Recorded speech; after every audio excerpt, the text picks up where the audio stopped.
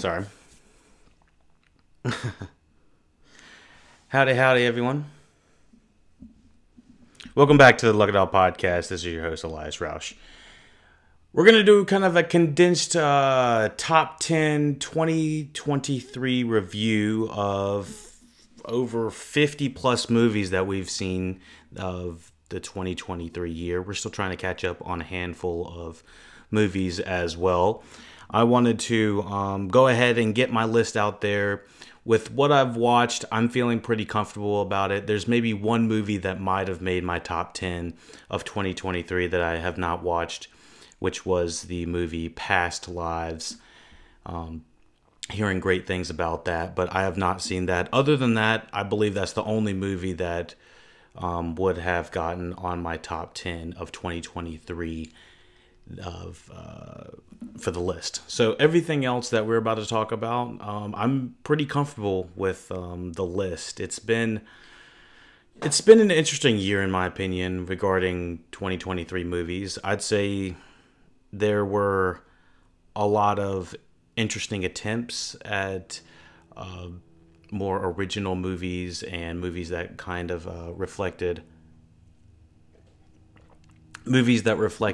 past times or even nostalgia in a way, such as the Barbie movie, such as the biographical books, such as Oppenheimer, that were heavily based on literature that was handed down to certain directors, and we've discussed all of these a little bit more in depth in the Oppenheimer reviews and the Barbie reviews and the more in-depth reviews on the channel. So go ahead and check those out as well. Thank you all for bopping into the chat and hopping into the live, no matter where you're watching on YouTube, the VOD or Twitch or wherever you're interacting with the LuckyDog podcast. We appreciate it. Again, Dove Weiser, a buddy of mine, Drew, he's one of our buddies on the Fortnite that we play just about a couple times a week, and he helped us get to 100 followers on Twitch today. So I just wanted to give a little shout out there. I appreciate everyone listening, watching, following along the LuckyDog podcast and helping support. Thank you ever so kindly. So yeah, today we are going to discuss the top 10 movies of 2023. For everyone that's just now flooding into the chat a little bit late, like I said, I think I've seen just about all the movies that I think that will have made the top 10. The one movie I think that I don't believe, I'm not sure where it would have made the list, might have been Past Lives. But let's go ahead and start the reviews of, or not the reviews, let's just start the list at number 10.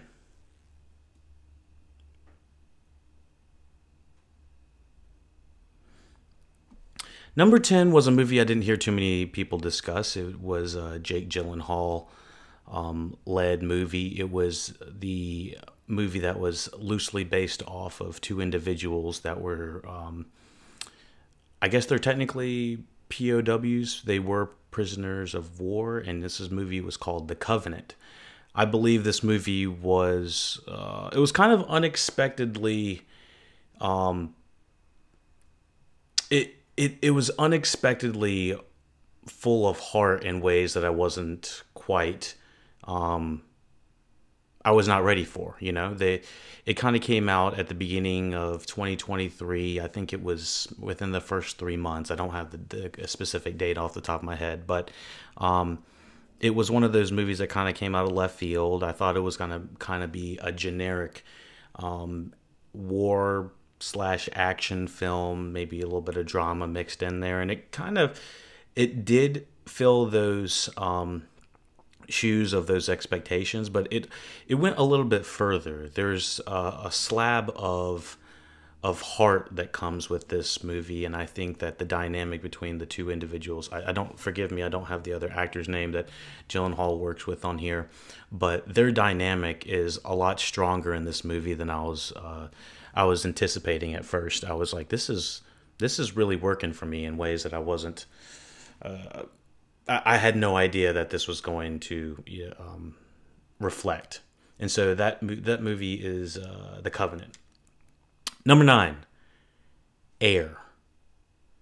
This is the Ben Affleck directed movie starring it's starring Matt Damon, Chris Tucker, stacked cast. It's got Affleck is in it too. He's playing Phil Knight, I believe, is the Nike founder. Anyways, the movie is one of those kind of hustle and bustle films. It feels like a movie that would have came out in November, but it came out in like March-ish.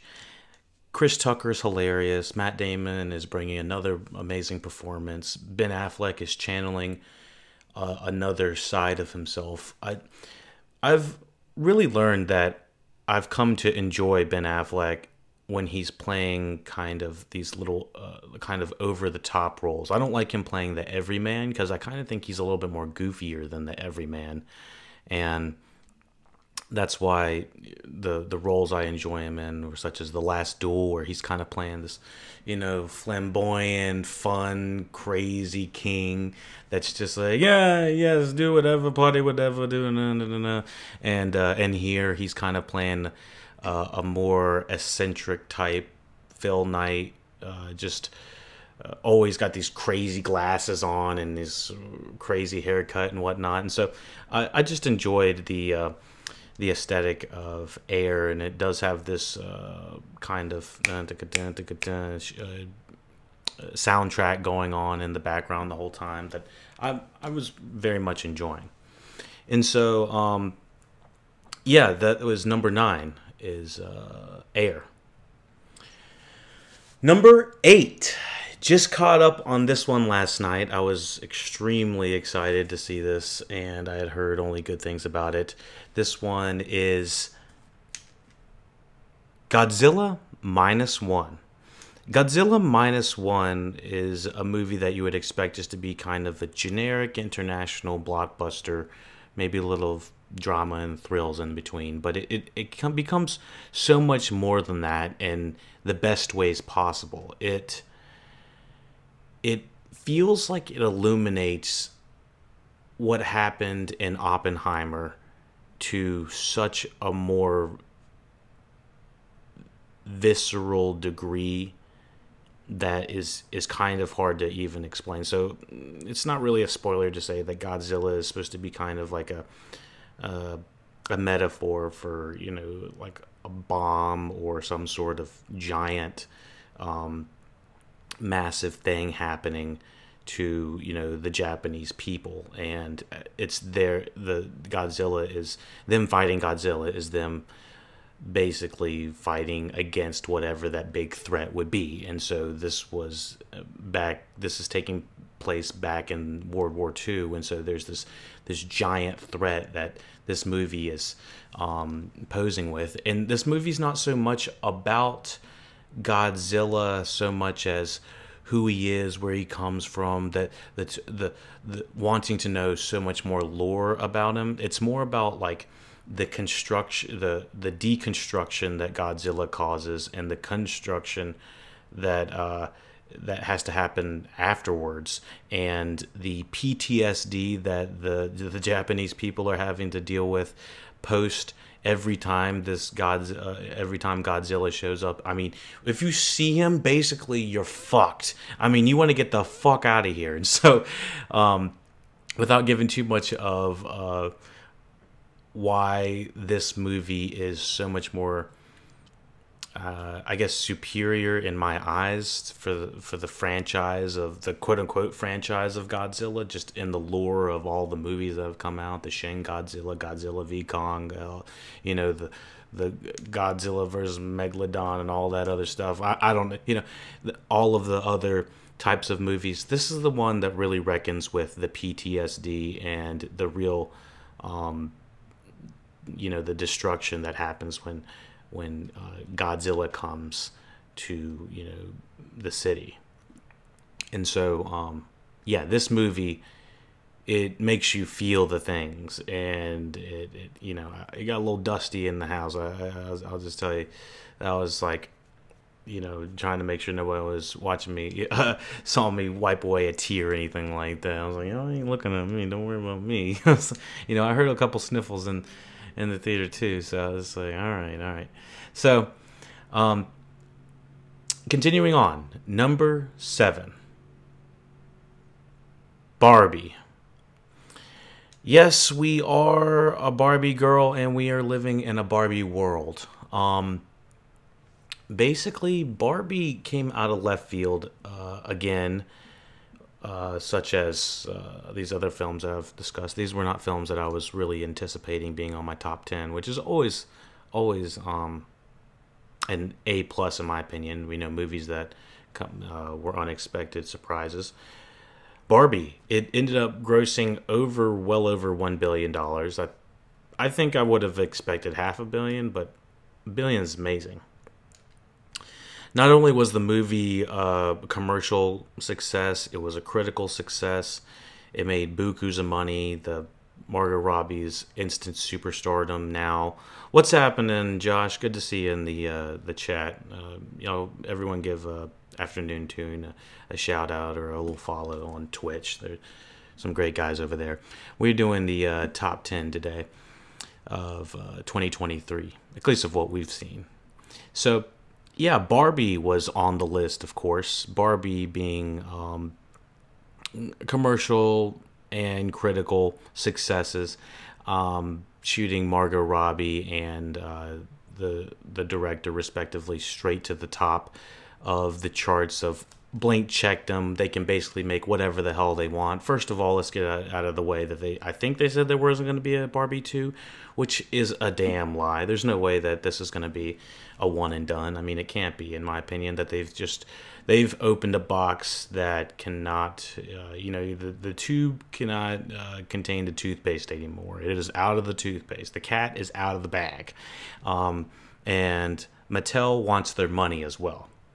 So we're going to get a whole bunch of these Polly Pockets, Barbie type movies, and I'm hoping that they're going to be good. I think there's potential for them to be as good as like the Lego movie, but and as good as the Barbie movie, respectively. So, and I think they can all potentially be that good, but they got to be done on their own time. The reason that Barbie felt like it was such a phenomenon was because it felt like a labor of love. It felt like the director and the actors just really meshed together in ways that not all movies feel like that. Not all movies feel like they are having fun on set. And I think there's a difference in the energy when you watch it too. So it's a fun time at the movie theater. It's a fun time whether you're watching on streaming, whether you're watching it with your 7-year-old daughter or your 70-year-old grandmother or mother, whatever. A lot of fun, and like I said, it was unexpected, so it shot up to the top for me, and I had a great time watching it. Poor Things is my number, what is this? 10, 9, 8, 7, 6. 6 is Poor Things. First of all, looking at my list right now, I don't think there's a better female performance on my list than Emma Stone for Best Actress. The word I've been hearing everywhere is brave, and I 110% am right there with everyone. She lays it all on the line. She is acting from 10 different stages of life.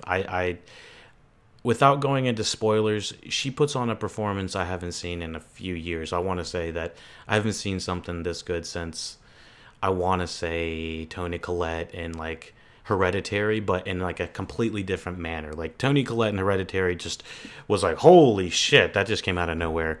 But this performance feels like it came out of nowhere. It kind of feels like between Emma Stone and Jennifer Lawrence's No Hard Feelings and a couple other movies. This might be it's not really a spoiler, but with regards to the sexual nature of represented in art, Saltburn is up there as well. But I think these movies are showing a major shift, maybe not a major shift, but somewhat of a notable shift of sexuality shown on screen, which I think is a prominent thing. I think it's a good thing, a strong thing, a good thing for that to happen. But yeah, these movies really showcased some brave actors. And Poor Things, the reason that I have it all the way at number 6 is not just because it's an amazing performance by Watson, but the direction of Yorgos Lanthimos is really captivating in my opinion. He has Willem Dafoe kind of doing a relatively quieter performance with some kind of crazy prosthetics, but just the world that we're brought into and the world building alone of this movie is just something that I was like, I could watch several seasons of this. I would want to live in the world, or not live in the world, but I want to experience and watch the world a few more times in different other styles and movies. And so, Yorgos Lanthimos had The Favor, which was one of the funniest movies of, what year was that? 2019, 2020? I don't have that off the top of my head, but The Favorite was also starring Emma Stone in there as well, and she's wonderful in that as well. But this is like a completely new performance, and it's like unlocking a brand new side of her, alongside seeing her on The Curse. It's just it's exciting to see a young actress kind of blossom into something that is going to be, I think, is going to be one of the most memorable performances for the next like 20, 30 years, I think. Because I don't think we've seen a performance like this in 20, 30 years. I've been watching and studying movies for, I don't know, since 2018 on the podcast. And this is one of the performances that are going to stick out in my mind. Like, God dang, she did it all. And so the reason that it wasn't higher on my list as well, most of the movies that I'm looking at that are between 5 and 10 on my list are a tad shaggy in the tooth. So with saying that, I would have taken 10 minutes out here or there of the movie, but overall they still really enjoyed. They were really enjoyable experiences. So that's Poor Things. Let's hop on to my number 5. We're in the top 5, everyone. We're in the top 5. Let me get a little bit of water to come back to life. All right, so my number 5 is Leave the World Behind. Leave the World Behind is a Sam Esmail joint. Basically, the guy that made one of my favorite television shows, Mr. Robot. Now, let me put the biggest caveat beside this movie in saying this at all. This movie is extremely polarizing. You have to be kind of on the wavelength of it, and you got to understand where he's coming from. If you are not into kind of, I don't know, just more meticulous styled, like look at the background, look at the paintings, look at the things in the background that are happening. If you don't want to be spoon-fed things and you kind of want to figure it out alongside of watching it, I think that his movies, his TV shows, all of that are what you're looking for. So Leave the World Behind. It's a polarizing ass ending. However, it was on my wavelength. Julia Roberts, Mahershala Ali, Ethan Hawke, everyone, the kids that are in it. I think there's no weak points. I think the biggest issue for most people would probably be the ending. However, I've heard that he knew how polarizing the ending was going to be. And so, knowing that, he knew what he was doing. And I think that the movie is beautiful, and I think it has Todd Campbell as the cinematographer, which is his go-to guy. So, for Mr. Robot, which was one of my favorite looking shows,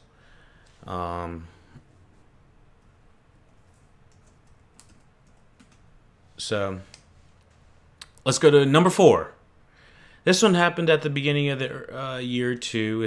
I think this was a February or March, early March release. And this one is, hold on.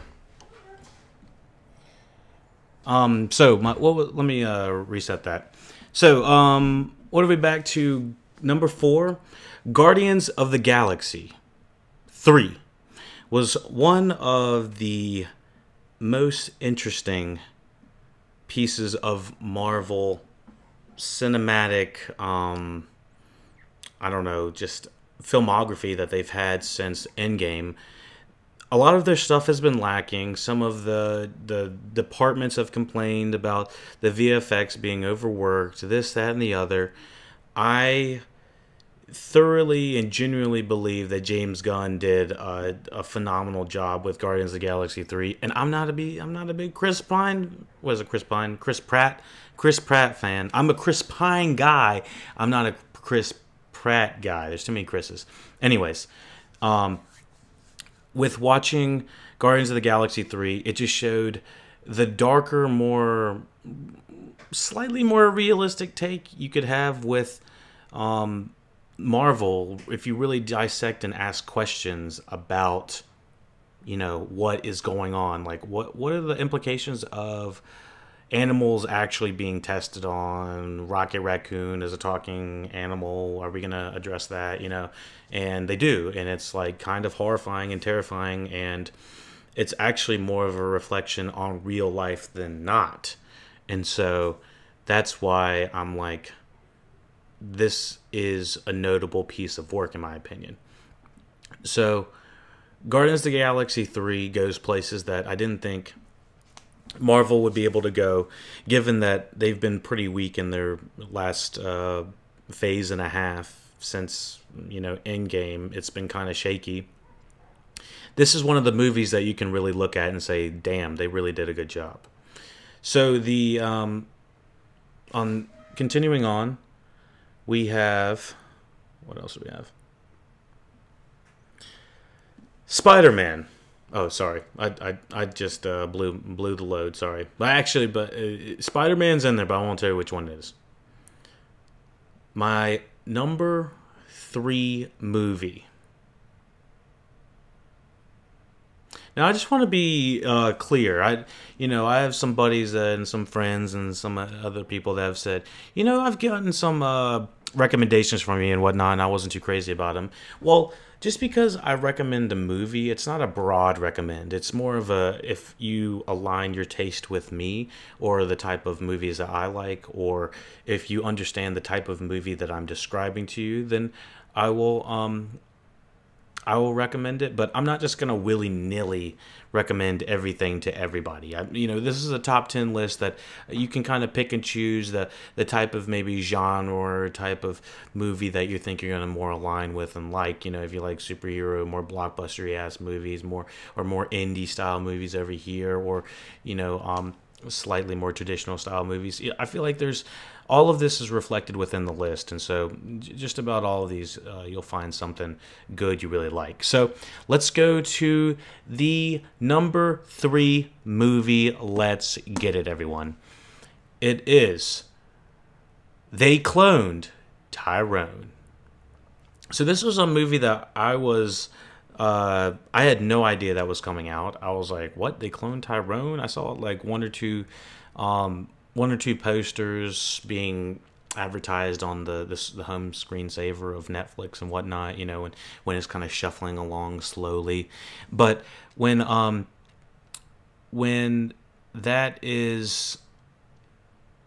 that's showing, I'm like, maybe they're just trying to advertise it. And then I read a little bit closer. I was like, ooh, John Boyega. Ooh, Jamie Foxx. Ooh. It's not a... hold on, give me a sec. I'm going to find her name real quick. I completely based out. Come on now. Anyways, as I'm typing, the movie ends up being much more of a comedy thriller than I was even expecting. And It's kind of a. I mean, you can kind of have the. It's not spoiled, but I mean, it's in the title. It's a sci-fi as well, and so the movie takes you in unexpected places. Jamie Foxx is so damn funny. I'm trying to find that actress's name real quick. Tiana Paris. Okay, yeah, she's great in it too. I had a wonderful time with. The cast is just really damn good in this movie, and on top of it being kind of like a thriller sci-fi, and it doesn't say comedy, but I was laughing my ass off just about the whole time. I think this movie is like an underrated gem still because most people haven't seen it. They Clone Tyrone definitely deserves top 3 of the list, and based off of looking at it, I think that's probably it's.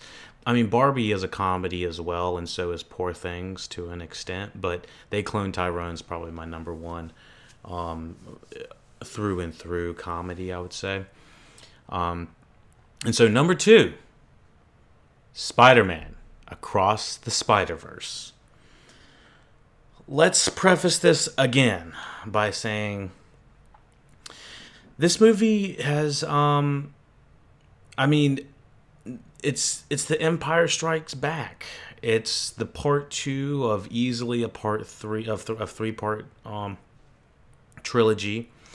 We had, I don't know, what was Spider-Man? What was it? Let me see when Across the Spider-Verse was. Spider-Verse 1. 2018, yeah, 2018, and the other one came out in 2023. So it has been quite a long time since the first one, and that was at the end of 2018, December 1st. But it had been a while since we had gotten that style, our favorite characters. That movie, I think it got Best Animated Movie of the Year, and Spider-Man Across the Spider-Verse basically continues the world in every single fashion. I think it's not, I personally don't think it's better. I think it just accompanies it like oil and vinegar. And they go together so well, but in the way that the first one felt like a minimalism type style to it, and it had all these crazy different 2D, 3D animations, comic book styles. Everything was flipping in between. I was losing your fucking mind, looked like you're on an acid trip, and it was amazing. This one feels like the maximalist version of the movie Across the Spider-Verse. So when things were happening, shit was going nuts. Everything everywhere was going all different directions and crazy. It's kind of got the sequelitis in kind of the best ways of, oh, you like Spider-Man? Well, you're going to get more Spider-Man, and you're going to get colorful Spider-Man. You're going to get the T-Rex Spider-Man. It's all in the advertising. The advertising did kind of spoil a chunk of what you're going to see, but there's so much fun to be had with this movie, and it is such an artistic feast. It feels like you're walking through like a museum of modern art, of comic books, just watching different styles of animation go through, and it's a beautiful piece that I could just watch in the background of something. I don't even have to have the sound on, but on top of it having a beautiful artistic vision, the music and everything too is in the voices. I think the new voices in here. Actually, we have some of the old returning voices. A voiceover is coming back from the previous movie, but like I think his name's Shamik Moore, and it's playing Miles Morales. I just like seeing and kind of growing up with these characters, even though it is taking 4 or 5 years in between some of these movies. Hopefully the next one's going to be scheduled sooner than later, because of the strikes, everything's going to be pushed a little bit further. But I am so excited for more Spider-Verse. You know, the style is easily going to transition into what other animations are going to try to mimic as well. I mean, you can see television shows on Netflix starting to try to just now catch up to this type of style and whatnot. And so I've enjoyed Spider-Verse to the nth degree. I can't talk about it any better than that. It's just the most vibrant, saturated time, maximalist time that you can watch on screen that I can think of in most recent history, at least in animation. And on top of that, it has heart. You know, y'all know I love some good heart in my movies. So the number one movie of the list. The number one movie of the list. Are there any guests? Are there any guesses? Does anyone have any guesses? If you have a guess, throw it in the comment section in the VOD, or if you're in the live, go ahead and throw that in there, and we will see if you're correct. But I'll give you about 15 seconds to do that. You're like, what do you think is the best movie? Well, blockbuster, a little indie, a little comedy, a little drama. What are we talking? Well, for me, it was mostly a combination of all those things. But here is my number one movie of 2023. And again, this could have been all different if I saw all the movies. Past lives may have gotten up here. We don't know. But that was the only movie that I had heard might have made it up here. But let's do it. Number one of 2023. The Holdovers. The Holdovers is, without a doubt, my number one movie of 2023 because, one, I might have seen it at the right time with the right people. You know, my mother and I went and saw a movie after her birthday on the right past Thanksgiving, and so it was after Thanksgiving. It was before Christmas. It's cold outside. This is kind of a cold, wintry, sad Christmas movie that has some amazing writing in there. And it is basically just, we're held up, snowed in with Paul Giamatti as one of the most interesting and likable, bristly, likable individuals, and we have we just have a stellar cast of everyone. I don't have everyone's name off the top of my head, but we have a first-time actor that is leading one of the children. But basically, we're snowed in over school break, winter school break, and it's just one of the most endearing, heartfelt movies I have seen in what feel like 2 or 3 years, since maybe pre-pandemic. But it is a beautiful-ass movie. It's funny in ways that you wouldn't expect. It's sad in many ways as well. You care about these characters, and you kind of just feel like you're nestled in and snowed in for I think maybe it's just under 2 hours. The movie doesn't feel like it's nearly that long at all. Let me get a couple more details on it. But the main thing about this movie is it's one of those sad movies that kind of make you leave feeling still just, still warm inside. So it's Paul Giamatti, obviously playing a version of Paul Giamatti, because he's always kind of like his multiverse self. I feel like he's a character actor that just kind of plays like versions of himself in each different movie, but this is one of my favorite movies. So it's a 2 hour, 13-minute comedy drama. I'd lean heavily on the drama, but I did have very heavy laughs in it. Dominic Sessa is playing Angus. He's first time actor. I don't have anything else on his resume, so this was an impressive opening for young Sessa. And Divine Joy Randolph. I've seen her maybe in one or two smaller roles, but you probably recognize her. Dolomite Is My Name, I believe, was the last movie I really remember her in. She's in Only Murders in the Building as one of the cops as well. But she plays she plays Mary Lamb. She plays one of the cafeteria ladies that has to kind of stay over the Christmas break and make sure everyone has food that's still there. And it's just a very endearing ass movie. It was just a movie I was not ready for. I had heard that it was good, but it's shot in this way that makes it feel like it's an old 70s movie, and it's edited in ways that just kind of, they hold the shot a little bit extra long. It kind of feels a little bit documentary-esque, that we're not doing super fancy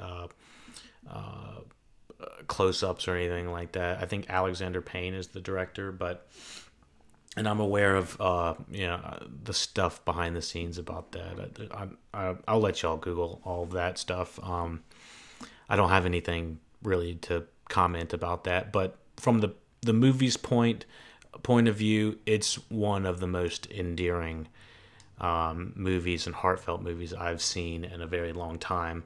Enjoyed the hell out of it. Let me think. Dominic Sessa, he's probably going to rise to an instant star if he can snag another project like this. Like, he looks like he's been acting for all his life, and I think this is his first debut. So I was very impressed with that. Divine Joy Randolph might get. I think that actually she is one of the best supporting acts of a movie of the year. The problem, I'm actually thinking that she might actually be up. I don't know if there's anyone else I can think of that had a better supporting role.